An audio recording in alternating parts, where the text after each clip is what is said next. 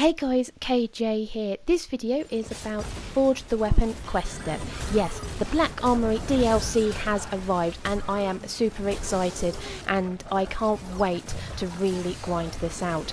Before unlocking the Forge on the EDZ this week, there is a few steps along the way. So this is a quick and fast, effective way to unlocking those steps and unlocking this Forge. You are not welcome here, Guardian.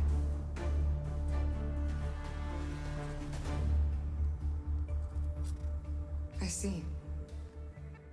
So when you picked up the quest, make your way to the outskirts on the EDZ, because for the weapon core part you need to destroy a Black Armoury Saboteur, and in regards to the corrupted ether you just need to destroy Volundr. So there's quite a lot around here, and also lost sectors which will help you grind this step out.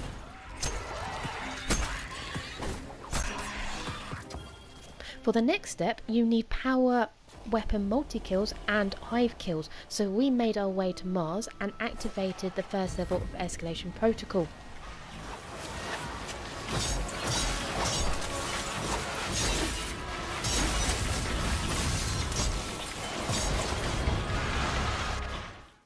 For this next quest, we actually loaded into a nightfall. The reason being, so we won't be competing for the powerful enemy kills in escalation protocol or any other activity.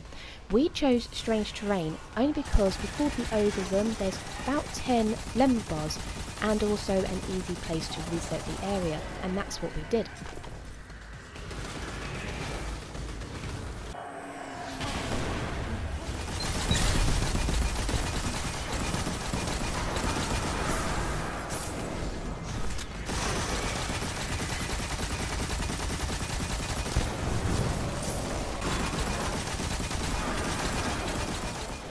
Luckily, the next quest is collecting radiant seeds, and these lemon bars does actually drop quite a few, so we decided to hang around a little bit longer.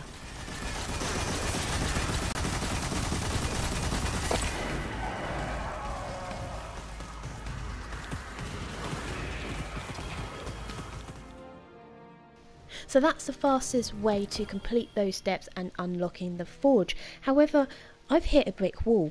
The first wave of ads is at 6:15 and the second wave of ads is 6:25, so I'm going to be going and hunting for that powerful gear. Anyway, I hope this video has helped. If it has, then please let me know by hitting that like button, and don't forget to subscribe to the channel for further content. Anyway, that is it from me, so take care guys, bye bye.